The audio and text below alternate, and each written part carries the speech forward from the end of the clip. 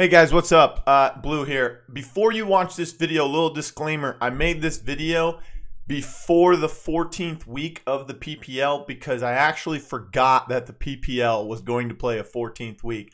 I remember that PML and PCL had 13 weeks of play, and I forgot that the PPL had 14 weeks. So I made this beforehand. So quick corrections.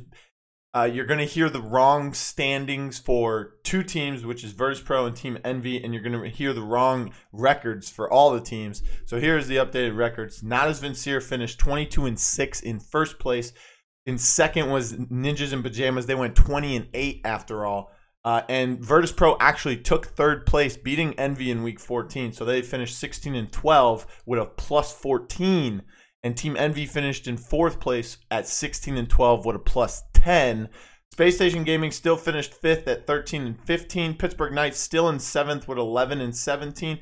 Kanga Esports still finished in seventh with 10-18. And the Renegades, who I believe did not play in week 14, if I'm correct, finished 4-24 in eighth place. So just wanted to give the quick updates before you start watching this video because I'm going to say the wrong standings for each of them. And instead of going back and redoing all the graphics and re-recording the entire video, I'd rather just tell you right now in this because this was way easier, way faster. I'm tired. Don't I look tired? Anyways, thanks. Enjoy the video.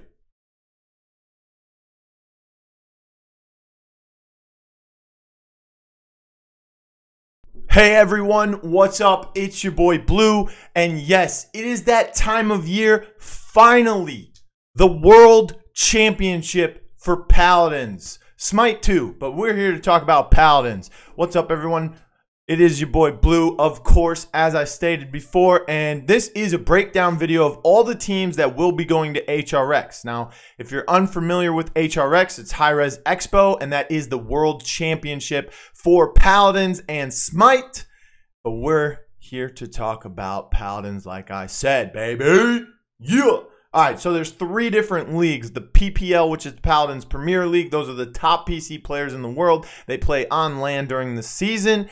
And then there's the PML, which is PC as well, but that's the Paladins Minor League. Those are the players that either don't have what it takes to be in the PPL as of right now, or maybe some players that were in the PPL and still need some development traits or some other things, key things, you know, in their kits as a player right now. So they're not quite ready for the PPL.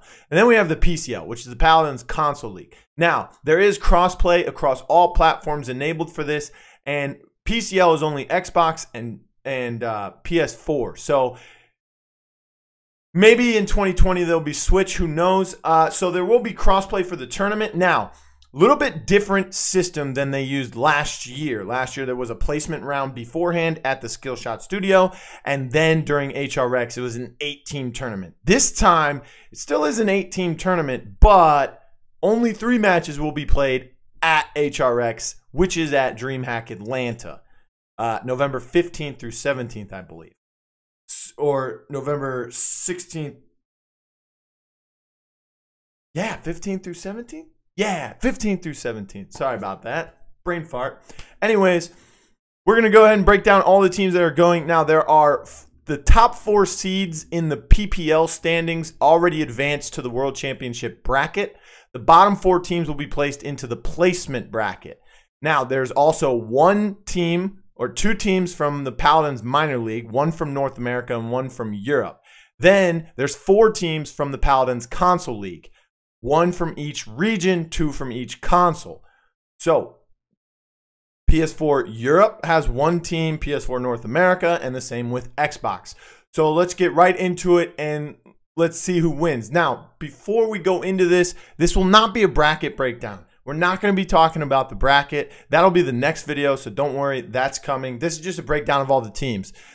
So there will be a console wars first. That's PS4 NA versus PS4 EU, and the winner of that faces the Xbox winner from Xbox NA and Xbox EU, right? Those 2 winners, if I'm correct, go to the placement bracket with the PC teams for the cross-play part of that.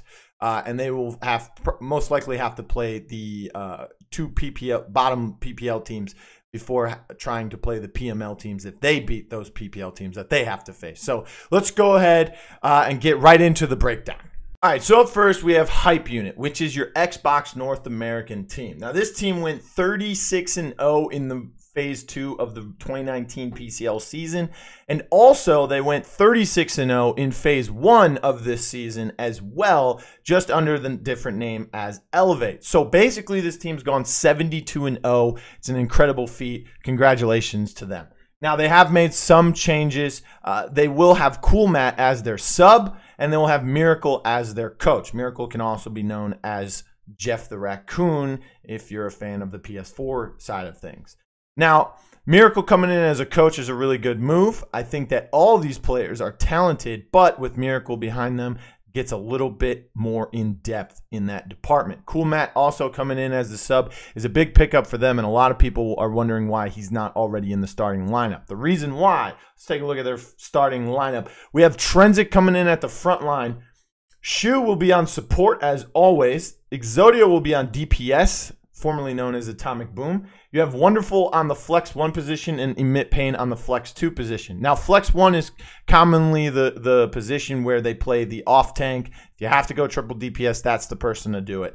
And then your Flex 2 is Emit Pain, which is normally like your blaster or the person who swaps to the triple tank if you ever use that. Now, we've seen this team run triple tank, and we've seen them run quad tank this season as well. So it'll be interesting to see what kind of comps they come out with. We've seen them run double support and triple DPS as well. This team is probably one of the most flexible teams in the entire league, let alone Paladins, or let alone the PCL, but they are one of the most not only explosive and detail-oriented teams in all of Paladins, but they're very flexible as well. Emit Pain is regarded as the best player on console overall, and I would have to agree with that. I think there are some other players that are maybe better if you're looking at one particular position, but I think Emit Pain would be the #1 overall, all-around player on console, in my opinion. Now, let's take a look a little deep into this. Now, I know you guys see some things on the you see maps right there, and you see champions. So let's talk about this. So Jaguar Falls was the most played map in PCL. It was picked 45 times, and it was picked 3 times by Hype Unit, and that was the highest picked map they chose. Now, granted, a lot of matches came down to them being forfeited, so we didn't get quite a large sample size from this team, but nonetheless, we don't really need to see that much from this team to know that they are one of the top 4 teams in all of console, because we've seen these players go to LAN numerous times. This will be the 3rd LAN for Exodia. This will be Wonderful has been to every single LAN. Emit Pain, this will be his 2nd LAN that he attends, 3rd LAN that he's qualified for. Same with Exodia. He qualified for Valencia but didn't actually go. And this will be Shoes. Shoes only missed 1 LAN. That was spring of 2017. Or 2018, excuse me. And Trenzik has been to every LAN except for Valencia and HRX in January of 2018. So a lot of LAN experience between these teams. Miracle and Cool Matt have also been to multiple LANs themselves. So Jaguar Falls, their most played map, and they'll really probably have to play that map a ton during the placement and the console wars as well. That's a very heavily favored map, as you can tell, because it was picked 45 times in the PCL, and that was the most picked map. So are they strong on it? Yes. Have they prepared for Jaguar Falls? Yes. Are they good on it? Yes. And we've seen them run triple tank on it. We've seen them run triple DPS on it. We've even seen them run double support with a damage support as an IO being played by Emit Pain. And it was a beauty to watch. It was like right around the time when IO first came out. So people weren't really sure how to play her correctly in compositions in the esports arena at first. So that was very awesome to see. So let's take a look at the champions they have up there. We have Barrick and Genos. Now, of course, the team has 0 losses. So there weren't any champions that took losses. So I was more so looking at champions that they were trying to prioritize. What champions were they drafting the most? What champions were they trying to go after in the drafts when I'm looking at those drafts during the games. And Barrick and Genos really stood out to me. The reason why those really stood out to me is because, you know, Trenzik is the for sure front line. If they go triple DPS, Wonderful will get it. Now, they did swap around a couple times in the regular season, but that's just to, you know, keep things fresh, flex around, just have fun pretty much. They knew they had it in the bag, so it didn't matter. Once they qualified as well, and there was no chance of them not getting the playoff spot, they really just, you know, just messed around, let it all hang out, whatever. But Barrick, they picked him 11 times, so of course he was 11-0, and Genos was 10-0. Grover was also 10-0, but they used Grover like if Genos was banned or already taken, it seemed, rewatching a lot of these VODs. And so what this tells me is that they really like this Genos and this Barrick combo. They really like adding that damage together. And I think that when you have two damages like Exodia, like Emit Pain, you're going to see Pain flex to all these weird things like IO and some blasters and some hit scans. And then you have Exodia, who's your for sure hit scan, going to be playing a lot of the flank champions as well. And those are very dominant on console. So if you pair that with a Genos, that Luminary buff is still there. You know, Torvald doesn't have, you know, Torvald's bubble damage amp got nerfed. And other than that, you have Furia. And they didn't really prioritize the Furia. A lot of teams prioritize Furia over Genos when going against Hype Unit. So if you're able to maybe ban out the Genos, or maybe even the Barrick, considering Barrick and Inara are pretty much the only for sure two main tanks in the game if you want to go with a main tank, then I think that could maybe give you a slight edge against Hype Unit, but still a tough squad. Keys to victory for this team. Exodia needs to step up. A lot of people thought he wouldn't be on the roster after the midseason invitational, where people tend to get very, you know, antsy about teams' success at LANs and saying, oh, this person threw, blah, blah, blah. A lot of people were very, very upset with how Exodia played. And, you know, even sources within Hype Unit said, yeah, you know, he was not very up to par, but at the same time, we all weren't. We were playing with a sub who was a frontline sub, being Yui. He had to replace Emit Pain during that LAN. So, you know, the circumstances weren't the best either beforehand. So, whatever it may be, but Shu a couple weeks ago has assured me that they are fine and they are rolling at 100% right now. So Exodia really needs to step up and prove to all the fans that he is still there to give his 100% and he is still a top player among the ranks. And then the other one is Trenzik needs to play his off tanks to perfection because they have a weird, this team has a weird way of playing, you know. Trenzik is the frontline player, so if they go solo tank, more often than not, Trenzik's going to be that solo frontline. But when you see them running these double tank compositions, Wonderful plays the Fernando, he plays the Inara, he plays the Barrick, you know, so he's playing the main tank most of the time. And then you have Trenzik playing the off tanks like Khan and Atlas, and it's, you know, it's a little confusing looking at the roster, and then you look at them play and you're like, wait a minute, what? Who's the flex? You know, who's the main tank? Whatever it may be. So he has to play his front line, his off tanks to perfection to keep from the team's lineup kind of breaking down. I wouldn't necessarily call it a breakdown, but it could be potentially dangerous there. So, you know, if he can't play those perfectly, then Wonderful, maybe they have to flex to a 3 DPS, or maybe they have to flex to 3 tanks, or maybe they'll have to put Wonderful on off tank because we've seen him play things like Ruckus very, very well. So be interesting to see how well they do in that scenario. So let's go on to our next team right now. Oh, wait a minute. I did want to do after every team.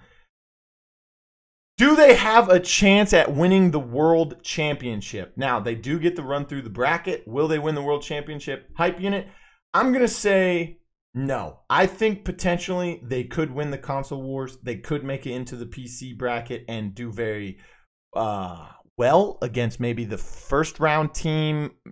Second round would be stretching it, I think. It all depends on how the bracket works out. And we'll talk about that in the next video. But does Hype Unit win the World Championship? I'm going to go with no. All right, so let's take a look at our second team now. We've got Cyclone, your Xbox European representatives this time. They went 33-9. Actually lost 2 sets this season to Vroom Vroom. So came down to almost the wire. Not necessarily. The other 2 teams in the division really couldn't help Vroom Vroom out any. Interesting lineup going into the bracket here. We have Luke is Too Good, who is naturally a support player, will be playing frontline. And we've seen him do it with Radiant Esports in Phase 1 of this season, and we've seen him do it the last week of this Phase 2 in this season as well. Which means their original frontline, Yui, will be placed on DPS. Welshmania will then go to the Flex 2 position. We've seen him play that a couple times as well. Fanatics is still there as your Flex 1, and Satisfies comes in as your support player. Some of you who aren't familiar with Satisfies, he used to be on Elevate way back in January of, well, in 2017, and then in HRX of 2018 in January, and he won the World Championship with SJP, Wonderful, Styles, and GR Crazy. They beat Shu, Woosh, Skeppy, SoldierBot, and Comedy back then, who were the Blight Squad. So Satisfies has LAN experience, and he's won a LAN. He's won a World Championship for console. So this could add some depth, but here's my, is he ready to play at this stage again? He didn't play all PCL 2019. He didn't play in 2018. There was rumors he was coming back in 2018 for the PCL, but he didn't. So their sub will be Scarcity, I believe, or Scarcity, aka used to be Potent. I think that'll be their sub. They almost didn't have Satisfies because of roster locks, but then they realized that he wasn't roster locked. He never played in the PCL this season. So he gets to play Scarcity, doesn't have to play. I think he'll be the sub they bring, maybe. If I had to guess, that would be it. Roster problems all season, though, as you can see, because they're making adjustments now. They had Harvey, they had King. Kings won't be able to make LAN, and I don't know why. No one has told me, and I don't care to ask because this will be the second time, and at this point, you just got to put it behind you and focus on the future if I'm Cyclone. Let's talk about their maps. Bright Marsh and Splitstone were the most picked map for these two teams. I think that they knew that a lot of the other teams would be picking the more common maps, so they tried to practice maps that they aren't common with, or maybe some maps that they're trying to sneak some things in. We know they're strong on Serpent. We know they're strong on Jaguar Falls and Stonekeep and things like that. They've played a lot of Bright Marsh, or Welsh and Fanatics. Yui have played a lot of Bright Marsh at LANs in their history, so maybe they're trying to improve on that map. Splitstone's a big wild card map usually at LANs, let alone during the season. I mean, it helped Stush beat Flashpoint in Phase 1, so who knows. They also banned Fish Market every week, and they left the other ban as like sort of a flex where they can work with, is this team good on that map? Let's ban that one as our second choice. But they banned Fish Market. This goes all the way back to when you were able to start banning maps. I mean, Fish Market was banned every time by Gangstars, every time by Vexed, and now every time by Cyclone throughout the entire 2019 season. So Welshmania, not a big fan of Fish Market, so he's just going to throw that one out. So I would expect them to ban Fish Market as a map choice going into this bracket, and the other one, they have some room to work with. Now, Yui played more Barrack than Inara, and Luke is better with Inara. Now, as I said earlier, the two big main tanks, like for sure main tanks, are Barrack and Inara, and I think Barrack and Inara are going to be pretty important in their set versus Hype Unit. But more importantly, Barrack, because we said that, Hype, one of their priority champs would be Barrack. So is this team, because when Yui is playing frontline, they prioritize Barrack more than Inara. But with Luke, he's played more Inara and played Inara better than he has Barrack in his time as a frontline for both this team and Radiant Esports in the past. So it'll be interesting to see what they're able to do. Are they going to draft the Barrack more so than the Inara? Who knows, but that'll be interesting to see. So keys to success. Here's the thing. Is Satisfies LAN ready right now? Hasn't played all 2019 on the competitive stage. Now they're placing him in there as the starting support for the console wars, and then potentially the placement or the placement rounds if they make it into the crossplay bracket. So this will be interesting to see how he plays, how he adjusts. Back when he played with Elevate at the World Championship in 2018 of January, he prioritized Saris, and got huge ultimates off. So the game's changed a lot since then. Is he ready? Is he able to contend at that level? Another one is Yui playing DPS. How will he match up against the other DPS players? He's going against Exodia and Emit Pain in the first round. Then in the second round, he has to go against either Ghost and Raukian or Skeppy and Prosper.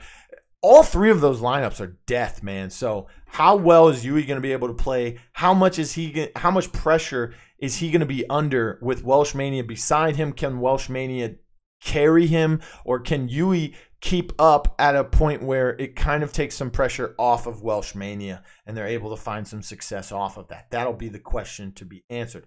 And can Luke handle playing, quote unquote, playing in his first LAN? This is his second time going to LAN. He was a sub/coach for Vexed way back in spring of 2018. So this time he's going to actually have to play, it seems. How will he handle that, especially since he's not playing his go-to role as support? Now, does Cyclone have a chance at winning the World Championship? If this was the MSI roster, I would say I could see a chance. They put up a great fight against that Hype Unit squad back then. And, you know, they play very well. But roster is looking way different. Some role swaps as well. This is going to be interesting. In the console wars alone, do I see them winning the World Championship? No. All right, so up next we have Fatal Ambition. Now this, don't go crazy, people. Just an org change. This was the Onslaught squad. Okay, so they're now Fatal Ambition. Let's take a look at the lineup here. It is the same lineup that they've been using for all of Phase 2 and most of Phase 1. Onishi on frontline. That's E-Knives or the other shutter if you're an OG. Jumin Gok, which was Neil. QT Neil or Neil Bonstrong, whatever you want to say. So Jumin Gok will be on support. Raukian will be on DPS. Swarmshi will be on the Flex 1. And Flex 2 will be Ghost, which was formerly TKO Ghost. We'll see if he changes his name back because he's no longer with Onslaught. But here's the thing, man. Onishi and Jumin Gok go into yet another LAN as a player for themselves. But Swarmshi, this will be his second LAN. He went to HRX last year, but he was the coach for Flashpoint. So this will be the first time he's a player. And then we have Raukian and Ghost. This is both their first LAN ever. Raukian's been trying for 2 years, always finishing just short of the mark. But here he is this time. Huge gyro fanatic now. Everyone knows that. So it'll be interesting to see him play that against some top teams. Let's see. Let's take a look. They went 36-3. They only dropped 3 maps. I believe one of those was to... Yes, one of them, well, they dropped 1 map to each team in their division. They dropped 1 map to Hydra Gaming 1 week. They dropped 1 map to Heating Up, but that was the old Heating Up roster before the big change. And they dropped 1 map to Stremix as well. So, you know, not totally perfect, but they did a great job. Went 36-3. And take a look at their maps here. Stonekeep and Ice Mines, big things that stand out to me. They banned Stonekeep every single week almost. There's 13 weeks, 12 playable weeks with 1 bye. So out of the 12 times, right? So each, you can only ban a map once per week. So out of 12, they banned Stonekeep 9 times. I believe this is in preparation for Flashpoint. We all know Flashpoint is very good on Stonekeep. They want to land with Stonekeep. Legacy went 39-0 on that map with Makoa.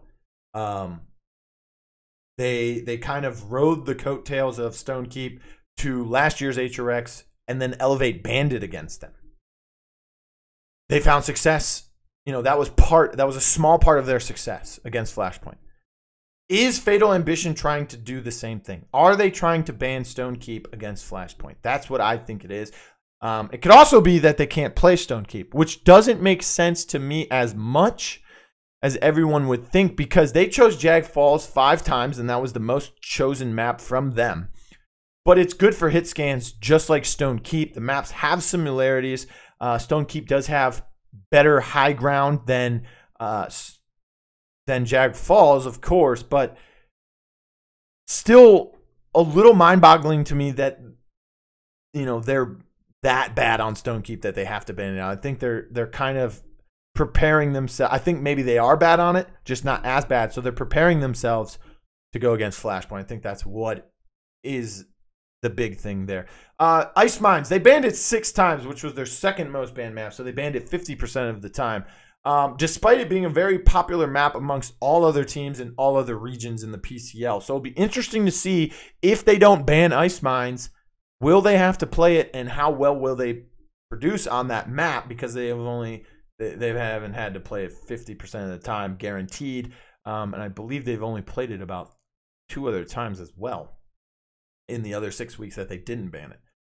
So let's talk about their champions right here. We have Grover and Ash on the board for them. Here's why. Ash. Let's talk about that one first.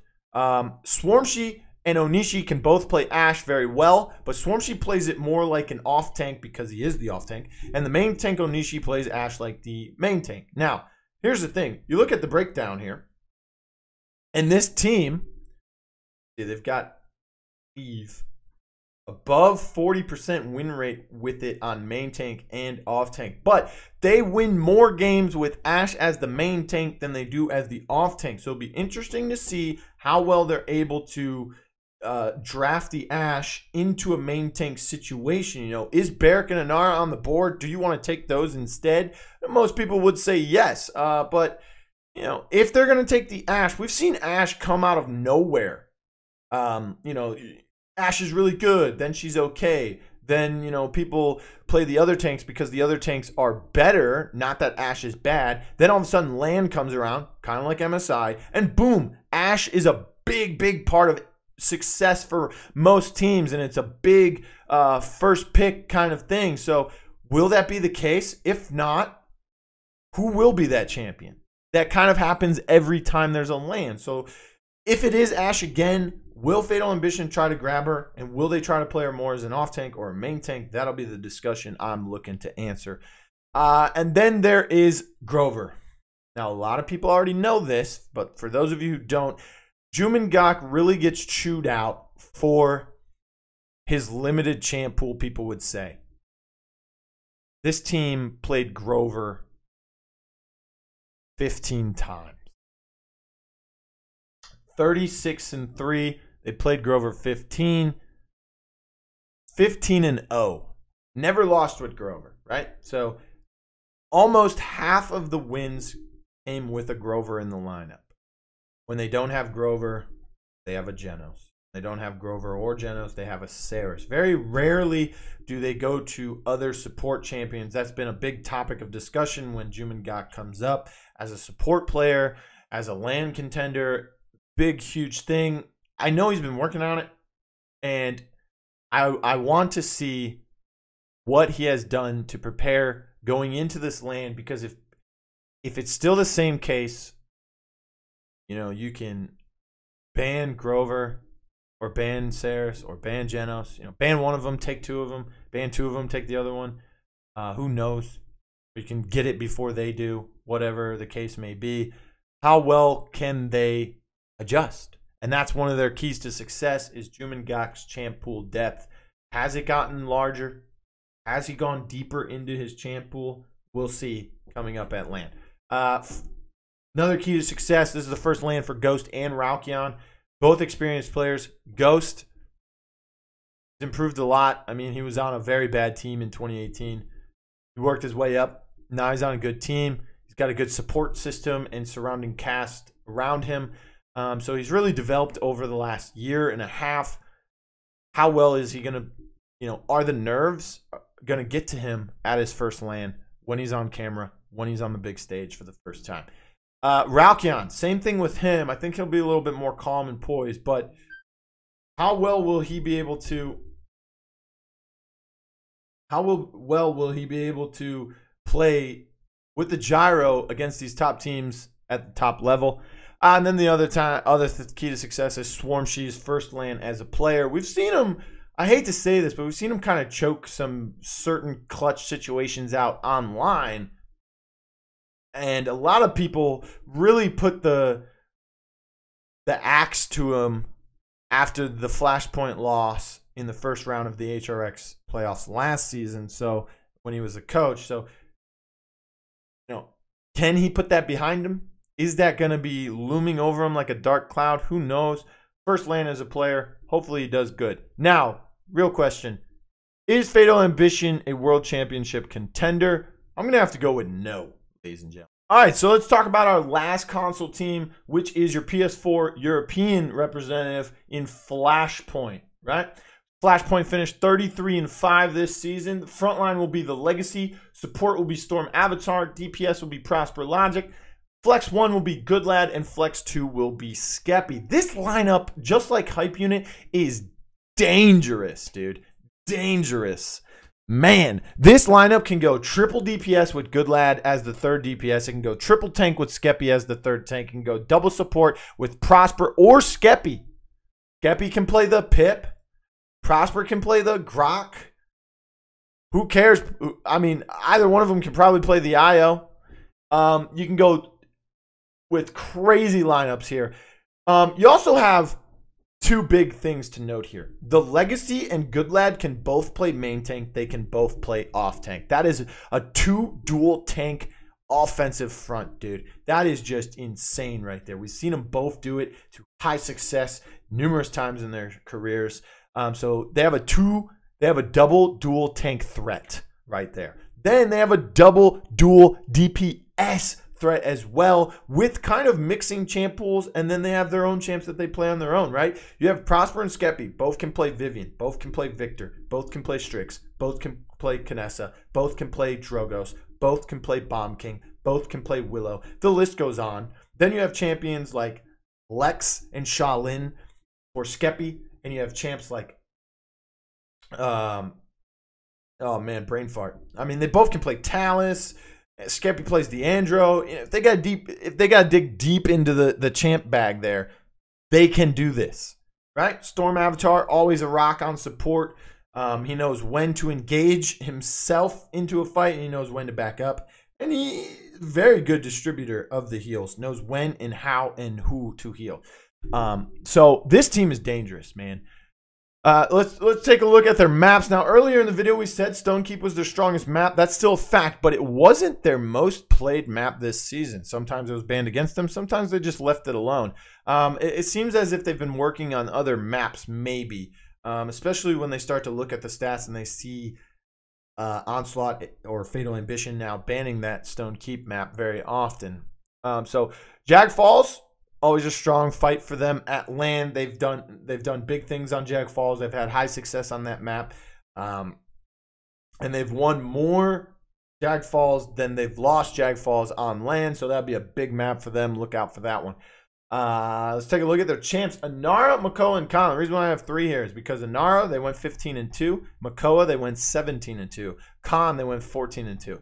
Inara, they went 15-2. Whether Legacy was playing it or Good Lad, right? Makoa 17-2, whether Legacy or Good Lad was playing it. I would expect Good Lad to be playing the Makoa more so than Legacy at land, but if they're in a dire situation, they need that clutchness, probably going to give it to Legacy. Or if they run, double off tank, they can give him the Makoa as well. Khan 14-2, Legacy, Good Lad, part of that success, as well as Skeppy. When they triple tank, Skeppy gets the Khan, and they do very well with it as always. Keys to success for the Flashpoint roster: find adjustments ASAP. That was the problem last season. They went against Elevate in the first round of the HRX playoffs, the World Championship stage, triple tank. They weren't able to adjust mid-match, in between the games, in between the drafts. They weren't able to adjust as great as they had wanted. So that was a big problem for them. So they need to find their adjustments ASAP if they start to fall behind or things start to collapse and they're not working properly, right? All right, let's talk about their next keys to success. Skeppy needs to prove why the North American squads shouldn't have left him behind, right?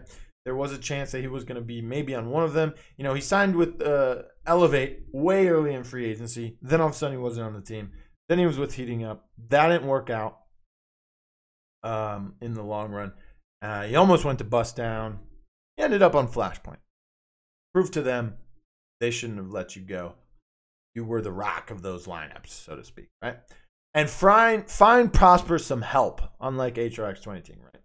Now, this isn't to say the rest of the team did bad at HRX last year, but Prosper was making insane plays with the dredge, not only on damage front. He had that back door with the teleport on Jag Falls, like I said, but it felt like he was trying to do more than needed because of the rest of the team wasn't able to keep up with their opponents. So find Prosper some help.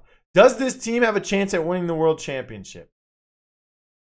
As much as I'd like to say yes to all of these console teams, answer, still no. I think that hype unit with their skill and strats could make it pretty deep into the placement or to the crossplay bracket. And I think that this team Flashpoint could as well. I mean, Skeppy, Legacy, Storm, Good Lad, all can play on PC with mouse and keyboard. They've been working on that even more since MSI. So who knows, right? We'll see. But right now, I don't see them winning a world champion. All right, so moving on to the Paladins minor league. There's only 2 teams to talk about here. And let's talk about the North American team hype unit first. They went 33-13. They only dropped 1 set all phase. If I'm not mistaken, it might have been a forfeit. I don't think they were able to play that one. I didn't find a VOD for it or anything like that, so that's what I'm going to assume. I could be wrong. But their lineup this time, frontline Dethroner. T-Mac will be on support. Edgem on DPS. Flex 1 will be Tay, and Flex 2 will be Payan. Payan and Dethroner came from the Pittsburgh Knights roster in the PPL from Phase 1. Tay has proven himself to be a great off-tank and flex player. Edgem made it to LAN as well as Tay last time, and T-Mac as well. Let's talk about this lineup. They had some hard-fought battles with Sanguine in the regular season, but I think that Edgem and Payan were better DPS players than Stigma and Neo throughout the season at first. Towards the end of the phase, Edgem kind of was slowing down. Not, overly exciting to watch. Still a rock in the lineup, still puts up his numbers, still does his job, still plays his role nicely. But the big things for this squad, Payan, give him the champs that he is comfortable with, right? Tay, give him Atlas, give him Khan. That's why those champions are right there. Their highest success is when they have the Khan and the Atlas and when Tay is playing it. I think Tay has proven during the phase that he is a top contender for best PML players right now. And I think that he could, with a good run in this bracket, potentially say, hey, give me a shot in the PPL, right? Let's take a look at their maps. Brightmarsh and Warder's Gate. Brightmarsh, they've had high success on that map. I don't think they dropped a Brightmarsh all season. Could be wrong here with my notes. Kind of blurry with some of the PML stuff. Notes, stats-wise. But I don't believe they lost a single Brightmarsh map. And Warder's Gate, they have been very good on Warder's Gate. Even when it comes down to 3-3, it still looks like they're in control the entire time. They've played Khan and Atlas on that map every single time they've played that map, I believe. And Tay is just exquisite with the overpowers with Khan. The ultimates, the exiles from Atlas, just beautiful. Tay has really stepped up this phase. T-Mac is still a great support in the backline. But here's the things. You have to get the Throner, Barrack, or Inara. You have to get Tay, Khan, or Atlas. You have to give Edgem a hit scan. You have to give Payan a blaster he's comfortable with. And T-Mac has got to stay alive and not be so aggressive. He's kind of aggressive. And it works out for him. You know, you can see slash lines from him like 2, 3, and 45. Yeah, he died 3 times, but they still won. He got aggressive, applied the damage, whatever it may be. They've got to get the champs. They've got to get these drafts. Do I see this team winning a world championship?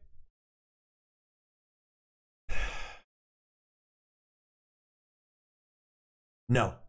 But I think they could beat 1 or 2 PPL teams. All right, next we up, We have the PML European representative here, and it's all business, and that's what they're going to be coming into. Now, if you're familiar with this team, you've noticed one big thing already in the lineup. No Bugsy. And when they sent me the roster, Closart sent me the roster, my first response, not even 30 seconds in, what about Bugsy? Apparently, Bugsy has some IRL things that is preventing him from coming to LAN. I hope that everything's okay with him. I don't know what they are. They didn't disclose them to me. So whatever it may be, I hope Bugsy's doing fine. I think he got married recently too. So he's been in and out of the lineup throughout the entire season. More so in phase 1 than phase 2. But he played well when he was there. He helped them get to LAN. So now all they got to do is win it, right? Unbelievable at frontline. He's a world champion. So that's big veteranship behind them. You have Xenos on support, Devozy on DPS. Correct me in the comments below if I'm saying these names wrong, by the way. You have Toot on Flex 1 and Madeira on Flex 2. So Madeira did very well this season on Blasters. So it'll be interesting to see them come back into the lineup and play some Blasters, especially without Bugsy. They played very well on the Eevee and the Willow when I've seen them play it. And Devozy, not a huge sample size from this player because Bugsy was in the lineup most of the time for phase 2. So it'll be very interesting to see Devozy. Sometimes Madeira was out of the lineup, Devozy was in, Bugsy was in with him. So Bugsy kind of stole the show most of the time. But Devozy seems calm and collective going into this. And in the last couple games that I've seen them play. They play good hit scans too. Their Leanne, very nice. And I've seen them play the Cassie a couple times, I believe, as well. They did okay on it. But Leon, I think, is the strongest champion for this player. So if they can get him Leon, I think they'll have a higher success rate with him on the DPS. Xenos, pretty good in support. Nothing really stood out to me. Unbelievable, of course, the world champion one time. I think that he brings a good veteranship to this lineup, but he doesn't have Bugsy with him anymore, so he kind of has to be the sole leader of this squad. I forgot to mention they went 32-13. A lot of competition in this division with Penta, even though their roster was kind of sloppy at the beginning. Sour Team put up a good fight, and even One Trick Pony. Good games from them. And I forgot to mention, in North America, a lot of people say it was free, but, Hype Unit had to battle Sanguine, and Exile even stepped up, dude. 5-Stack had some good long games against everyone, but Exile stepped up, man. They didn't finish with 0 losses. They didn't even finish with 1 or 2. I think they got 4 on the season, so they did great. But back to all business here. Last person I want to talk about, Toot. This is very important because I think Toot has really stepped up.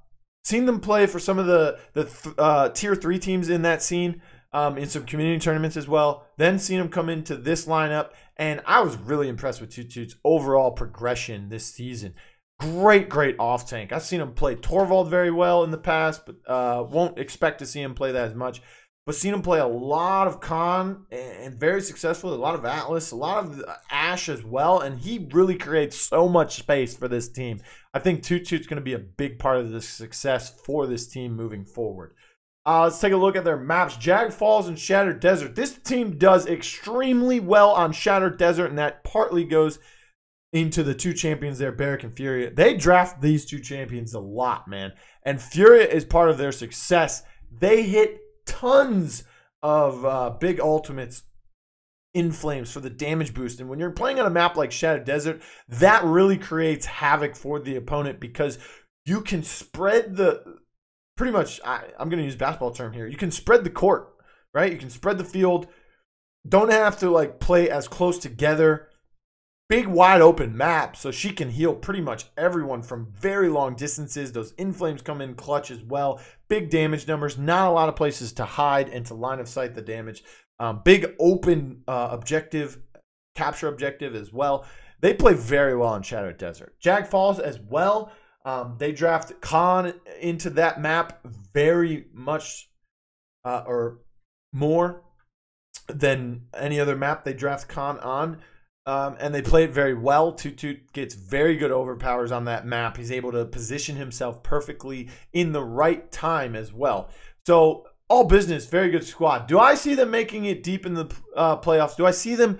I could potentially see this team making it to the HRX World Championship bracket as a top 8, as one of the 8 teams. Do I see them winning the World Championship? No. I think this would be your Cinderella story. You know, we saw MSI be our Cinderella story, or we saw Penta, excuse me, be the Cinderella story at MSI. I think this team could be the Cinderella going into. I think Hype Unit's better, but I think All Business will be the Cinderella story going in.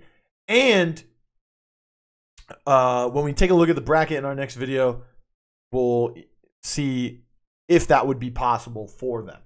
All right, now moving on to the PPL. First up, we have Kanga Esports. This team finished in 7th place at 9-18, which was very disappointing for them because they have been struggling as of late.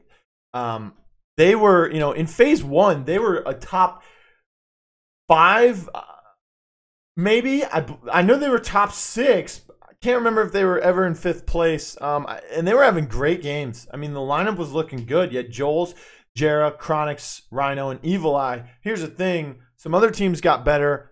Roster changes on the Knights and not as Vincier and NIP and Virtus Pro really kind of set this team behind the bar. And Kanga's been struggling as of lately. And that's been showing clearly. Maps. Let's talk about their best maps. Bright Marsh and Splitstone Quarry.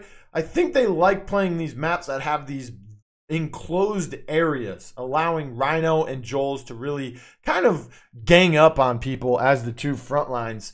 And we're going to talk about that even more. So Splitstone, you would say that's not very enclosed, but they do have a lot of enclosed areas on that map where big team fights can go down to gain position for the team fights or on the map. And they've been doing an okay job of winning those fights in those enclosed spaces. They just can't close games out. That's their biggest problem. They can't close games out. If they start to fall behind, they just fall behind. And if it's a close match, they just can't squeeze it out for the win. Let's talk about their champions, though. We have Ruckus and Ash.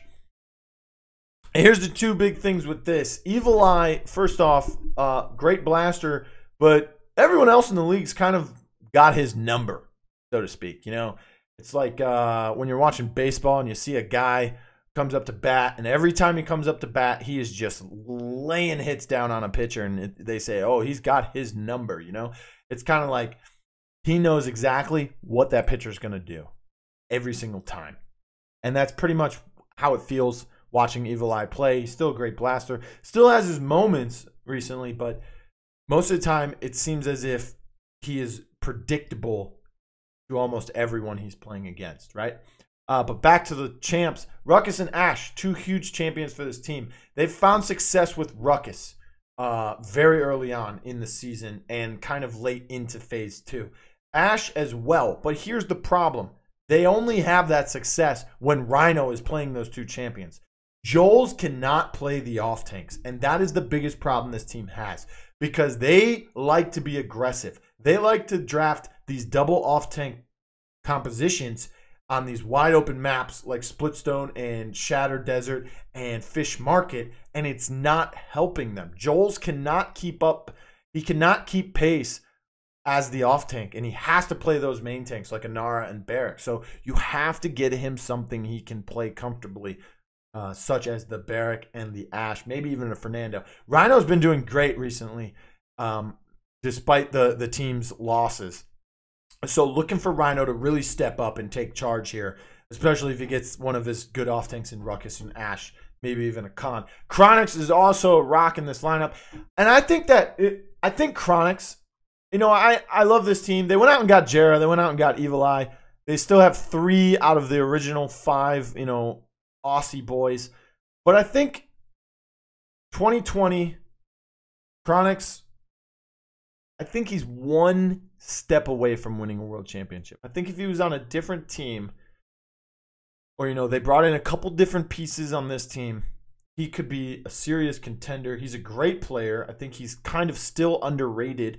But he's going to have to really carry a large workload here. And I think Jera is going to have to try and help him there, as well as Rhino. That's the 3 core. Evil Eye and Joel's are really going to have to step up. Do I see Kanga winning a world championship? Now, they did not qualify for the bracket already. Remember, there's 4 teams already in that, and we'll mention who those are. But so they'll have to play to get into the bracket. They'll have to play in the placements round to get into the championship bracket. Do I see Kanga winning a world championship? Not this year, boys. Not this year. All right, next up, we have the Renegades. Now, I kind of went out of order. I did Kanga first. They were in 7th place. Renegades finished in 8th place. They were 4-24.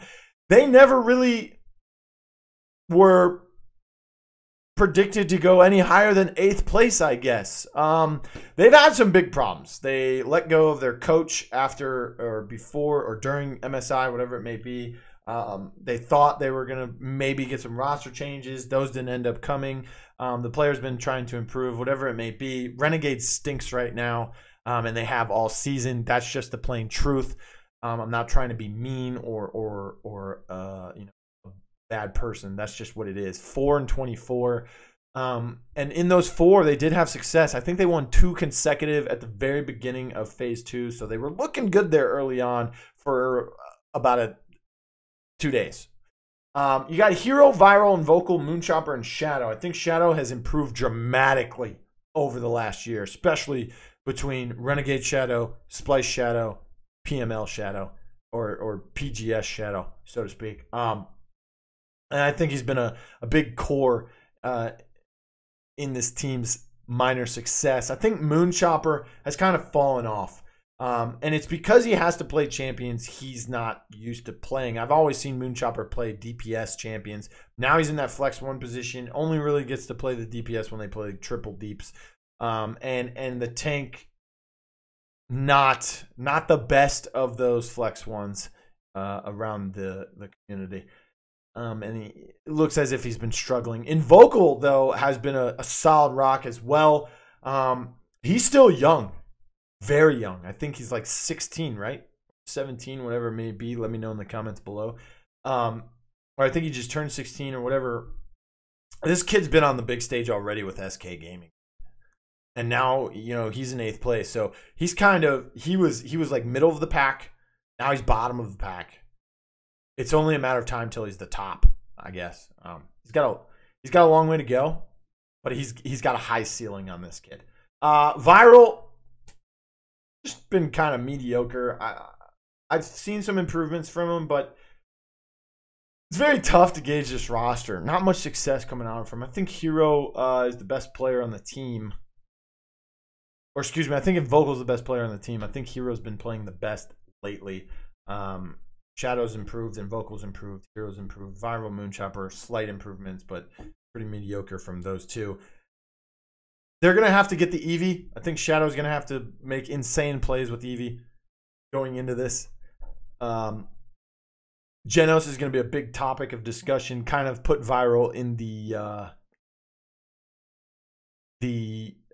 I don't want to call it autopilot. You still have to do things, but kind of give him less of a workload and more of a, hey, here's some heals, do more damage, let me stay alive kind of thing. A little bit more relaxing, I guess, than compared to like a Damba. And 2 big maps that they've had some success on is Stonekeep and Jag Falls. Haven't won them all when they played those maps, obviously. But when they play Stonekeep and Shadows on Eevee, they have a higher win rate than when they do not have Eevee on Stonekeep. So, just play the maps you're good at. Try to play the comps and the champs that you're comfortable with and just try to grind this out. Do I see Renegades winning a world championship? Absolutely not. Stranger things have happened, though, in both sports and esports. So, hey, I could be wrong. So let's talk about the Pittsburgh Knights. They finished 10-17. They moved up to 6th place.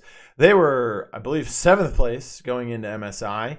And I think that, I remember Cuss Cutie telling me and Ricotta, they told me their roster changes before they announced them. I kept quiet. They were like, hey, I think we can be a top 4. Like, yeah, I think you can too, but you got a long way to go. Not quite top 4, but they made top 6, so not too shabby of an improvement, especially against the competition that they have. They'll be going into this with Zarini, Cuscuti, Rakana, G-Bunny, and Simsalou. I think that Simsalou did very well for being brought back into the highest stage of the game. And I think that Simsalou met my expectation, and so did Zarini. I don't think he met everyone else's expectations because he won MSI and he went insane. Everyone's like, oh yeah, he's going to come in and carry this team and no, that's not going to happen, guys. It's not going to happen. You got a totally different squad here, man. So I think he met the expectations that I set for him. They finished 10-17, not too shabby. And they went up 1 in the standings. So I mean, not too bad, right? So their champions to look out for will be Maeve and Pip, of course, because of Simsalou. Can they get him the Maeve? Can they get him the Pip? Can they find the success? Another thing to note is that Cuscuti is playing support, but he can also play Maeve. Don't see him doing it, though. But he can also play Pip if they go double support and give Cuscuti the Pip, or if they solo heal with the Pip. I mean, who knows? They can run quad tank with this squad. We've seen Ricotta play frontline and have some success with it, and we've seen Simsalou do it in triple DPS or triple tank comps, and he's done amazing with it as well. Do I see this team winning the World Championship? Well, if they play Frog Isle like they've been playing all season, no. They have to step up on that map. If they play like they've been playing Shattered Desert all season, then yes, I can see this team winning the World Championship. So overall, do I see this team winning a World Championship? I'm going to say yes, and this is the first one I've said yes to in this video. I think this squad is good, and I think that they have nothing to lose, and I think that they're going to have a very difficult road to get there, but I think that they can beat the adversity, and I think that Simsalou and Ricotta are going to step up big, man. They've both gotten Player of the Week a few times each this season as well from Console Corner. So, can this team win the World Championship? They are in 6th place in the standings, but I believe, baby, I think Pittsburgh can make a run for the trophy. Next up, we have Space Station Gaming, baby. And they took a tumble in Phase 2. They were a top 4 team. Now they finished 5th at 13-14. Richao, Mito, Aries, Sadak, and FRZ, Freeze God, will be coming in as the lineup, of course. Now, here's the thing with this lineup. Going into MSI, I said this lineup, they need to make a roster change. Something needs to happen. And people were like, no, that team's really good. They made it to the World Championship. Or last year, they made it to the semifinals. They lost to the team in Game 7 that ended up winning the World Championship. Blah, blah, blah, blah, blah, blah, blah, blah, blah, blah, blah. Guys, I understand you want to keep the Brazilian Brotherhood together. Although I think like one of them's not Brazilian, whatever though. You want to keep that Brotherhood together. But come on. They fell, I think, 2, maybe just 1 place in the standings in Phase 2. Oh, that's not cause for concern, but nah, it is, because you're in 5th, not top 4, which means you have to go through the placement bracket, and you're going to have to make it out of this bracket to get to the World Championship bracket. Can they do it again? Who knows? They did it last year, but people have seen more footage of them playing now, so they kind of like have their number. These top teams have been playing them all season as well. It used to be Space Station was just playing like the PGS teams. Then they'd show up to LAN and play the PPL teams and be like, hey, we're as good as you guys. Now it's kind of like, hey, we're as good as you guys. And the other teams are like, yeah, we know, but we've been beating you most of the time this season. So kind of know what's coming. I think this team is in desperate need of a roster change. I haven't really quite worked out what it is. I haven't run those scenarios through my head. But they're not going to be able to do that going into this LAN. So let's get to what it is. Serpent Beach. They play this map more than any other team in all of Paladins. I'm dead serious when I say this. Throughout their entire history, going all the way back to last year's PGS, they have played Serpent Beach more than any other PPL team, PCL team, PML team, and even community tournament teams, right? So they've got to find success on this map. They have more so than not, but they need to just destroy opponents on Serpent Beach, break their will to even want to take you to Serpent Beach. And then when they don't take you, you take them there. Warder's Gate is becoming a map that a lot of teams are playing very heavily into rotation. Space Station Gaming is kind of even on this map, and they kind of spread themselves thin with going with a lot of flank heavy compositions in this map. They're going to have to stray away from that and kind of get some Cassie, Leon, Strix, Canessa, something long range and hit scan. I know Cassie's not hit scan, but something long range with high burst potential, because they are getting waxed when they play just flanks on this map. So get some good tanks and get at least one or two backline DPSs, so to speak. Find some success on Warder's Gate, especially going into this bracket, because there's some teams that can play Warder's Gate very, very beautifully. Top champions, Victor and Strix. Strix is up here because Freeze God has been playing amazing with it as of recently. But will he find the same success now that people are kind of figuring out how to play against Strix after the most recent update? Victor's on this list because this team drafts Victor more than any other PPL team. But they don't always find success with it. And Ares has to find that success with Victor. A lot of people say, run the burst mode. He does that. Doesn't work out every time. He's run cardio with it. Doesn't work out every time. He's run shrapnel, I think, once or twice. Hasn't worked out most of the time. So he's going to have to find success with this champion if they're going to draft it, because this champion is good, I believe. I just think that this team does not play him good. Is the plainest way to say it. Do I see this team winning the World Championship?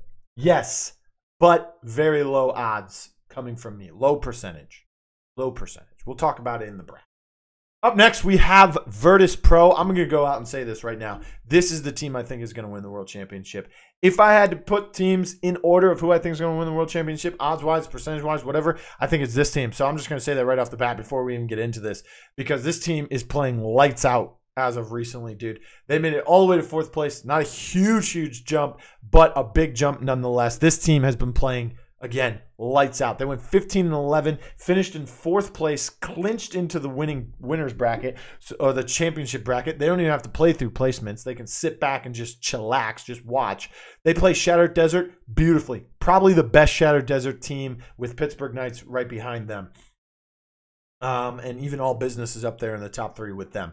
Fish Market, they play that just as beautifully. They can spread their offense. They can hold their defensive lanes. They can hold choke points beautifully. This team is playing unbelievable on these wide open maps. They take you to Shattered Desert. They take you to Fish Market. They take you to Warder's Gate. They take you to these maps. Huge points, huge fights. Ascension Peak even, man. They're playing beautiful. You got to take those maps away from them. Force them into these smaller maps. But we got Dosips, Vexy, Race, K Crunchy, and Fishko. Fishko has been a solid rock, as well as Dosips. Before going into MSI, I said this team needs to make a roster change. Hakate is a good player, but he's not playing as great as he can or should be. His champ pool is limited to very few hit scans, right? Then you have Dosips. Dosips is playing main tank. Pule Ule is playing off tank. That's not how it should be. Dosips should be on the off tank if Pule Ule is in that lineup, because he's the better main tank and the more experienced main tank. And I haven't seen him play off tank to any success before the PPL this season. So if you lose Pule Ule, you pick up Crunchy. If you lose Dosips, you pick up Crunchy. They decided to keep Dosips, move him to front line, bring in Country or K Crunchy, and that's why Ash is on the board, because he plays Ash probably the best right now, in my opinion. He is dominant with this champion. He can get aggressive. He can play passive. He can push into you, and he knows when to back up, and he can just send you packing. He can close games out with Ash. He can open up entire off lanes himself. He's been playing lights out with the Ash. Io's on the board as well, because Virtus Pro is the first team to really figure out how to play with Io successfully. Not only that, they do it on the open maps like Shattered and Fish once again. And Vex has found out what to do with that Io, both in double support and even as a single solo healer. Leon and Vivian are on this because hi-rez is just dominant with those two champions, and he's been a solid player coming in from the PML. They got him off of Penta. He got MVP over Simsalou. A lot of people thought Simsalou or even Accenture should have gotten MVP at MSI. I agree with giving it to hi-rez. He was solid, man. And, you know, coming into the PPL as the MSI MVP, you have to prove yourself, especially when everyone thinks that two other players should have gotten the MVP most likely. And he has proven himself. I think this guy's going to have a long and illustrious career, and I think that they can win a world championship. All right, next up, we've got Team Envy, ladies and gentlemen, the defending world champions. They finished 19-7. They finished in 3rd place.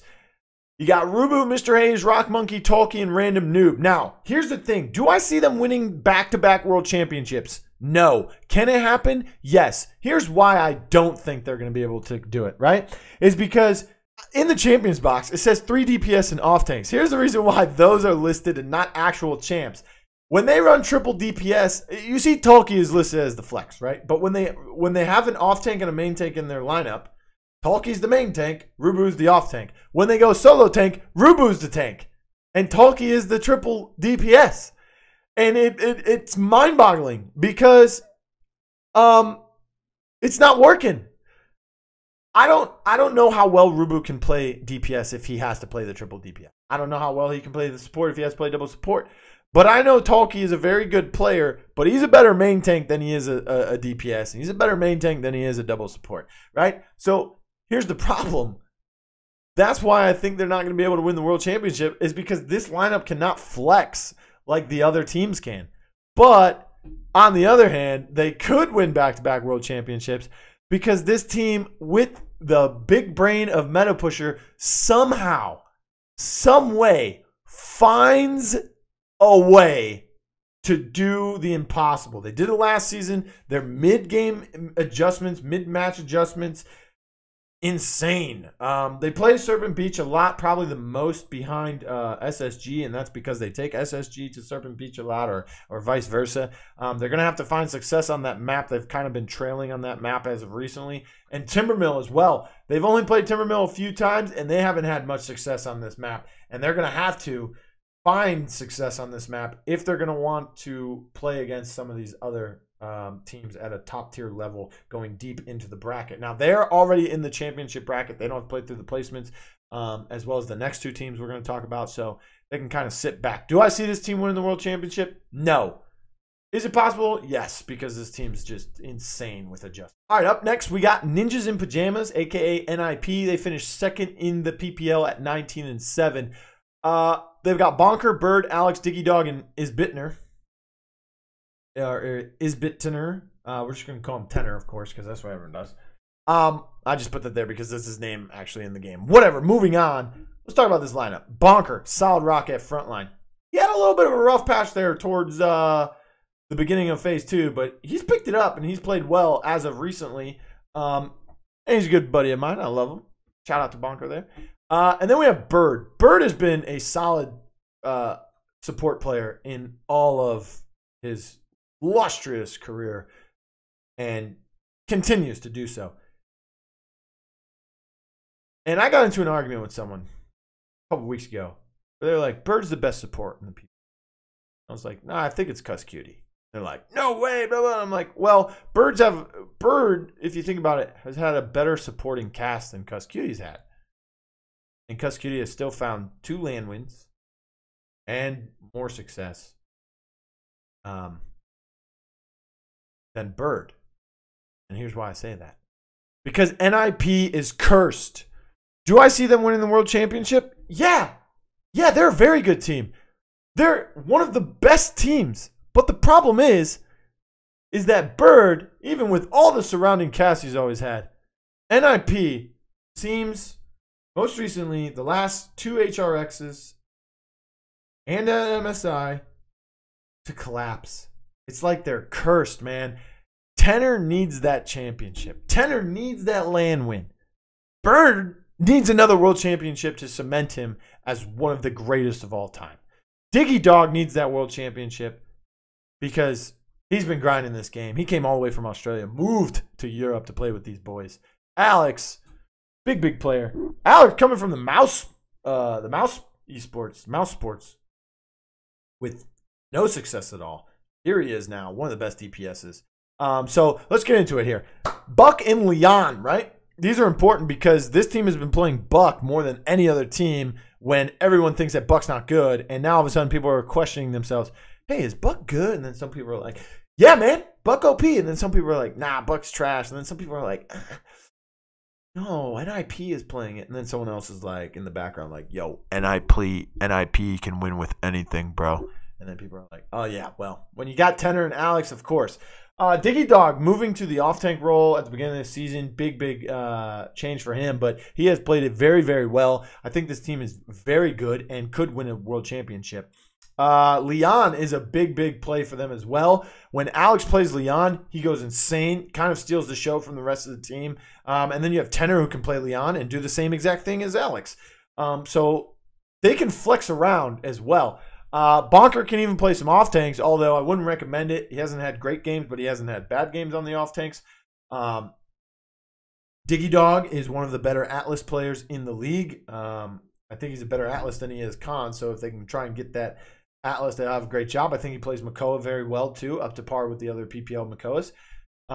And one thing I want to know is this team, they play their maps very beautifully, like Bright Marsh and Serpent Beach. When they play Serpent Beach, man, it's a thing of beauty to watch this team play, man, on Serpent Beach. The way Alex positions himself and Bird is out of the fight but in the fight at the same time, and they're right next to each other, and Alex is always there to protect Bird, and Bird's always there to make clutch stuns with the Damba or nice lifts with the Genos or crippling axes from the Grover.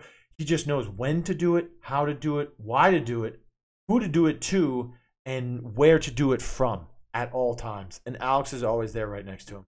And the rest of the team is just as great. I think this team has the second best chance to win the world championship over Na'Vi and behind Virtus Pro. I've got NIP making it to the world championship. And I've got them as my second favorite to win. And I want Tenor to get that championship. All right, on to our last and final team of the PPL and of this video. It's Nanis Vincere, Na'Vi. They finished in first place at 21-6. They've got Lazy, Spunky, Mutu, Phoenix, and Ninu. Big change, bringing in Ninu since Creatives left. Shout out to Creatives, one of the all-time greats. But Ninu's kind of filled the shoes okay-ish. I wouldn't say he hasn't done a good job because he has done a great job. He just hasn't been Creatives. That's the only way I can put it. A great blaster though. He plays his blasters great. I think he's not as great as a hit scan as Creatives was. And I think that Mutu will get to play Shaolin and Cassie more now because Ninu won't have to play those as often. He will if he needs to though, and he can at a very high level. That's why he's on this team. But he's been a solid rock for them. Phoenix, Mutu, Spunky, and Lazy are going to have to carry this team. More so Phoenix. Every time Na'Vi wins a lane, it's because Phoenix shows up big time for them. And he flexes all over the place to different champions. He's going to have to do that again. They are in the championship bracket, so they don't have to play through placements. So that'll be a sigh of relief to them. That they get couple extra days of rest, but they'll be able to sit back and kind of gauge what's going on, what champions are taking priority at the LAN, because it's always different than online most of the time or during the season. But two big champions for this squad are Eevee and Willow. They've had high success rate with them, even without creative, because Ninu can play those two champions just as well. Jag Falls, I don't think they lost a Jag Falls map all year, but of course they did, so that is not true. But very few times did they lose on Jag Falls. Stone Keep, same scenario. Those are their best two maps, in my opinion. They like those hit scan maps. They like those long, narrow 3-lane maps, and they keep it very tight on the rotations. Lazy and Spunky are in tandem with each other almost all the time. Lazy has done a great job moving to the frontline role as well. A lot of DPS players move into frontline over the past year and a half, so big ups to them. Can Nanis Vincere win the World Championship? Yes, I've got them third in my rankings. which I'll be releasing on Twitter shortly. Hey guys, that's it for the breakdown. I know that was a very long video, but hey, it's the World Championship, and that's just what it's got to be, man. We've got to get pretty in-depth with these teams. Next video, we'll be breaking down the bracket. I'll also upload my predictions on a bracket to the website. We're also going to set up a challenge or challenge, whatever you want to call it. We're going to set up a bracket on the website. We'll tweet that link as well so that you can make your predictions and you can kind of do live bracket, keep up with that as well. And we'll put out some polls on Twitter. Don't forget to follow us on Twitter at Console Pro News. Subscribe to the channel, like the video, share the video, send it to all your friends. Let us know in the comments below who you think's got a chance of winning the World Championship, which team you think is going to be the Cinderella, which team are underdogs, and which team could make a break for the championship very, very quickly with the lineups that they are going into these with. Lineups are subject to change, so not everything is set in stone. And as always, my name is Blue. Keep grinding, everyone.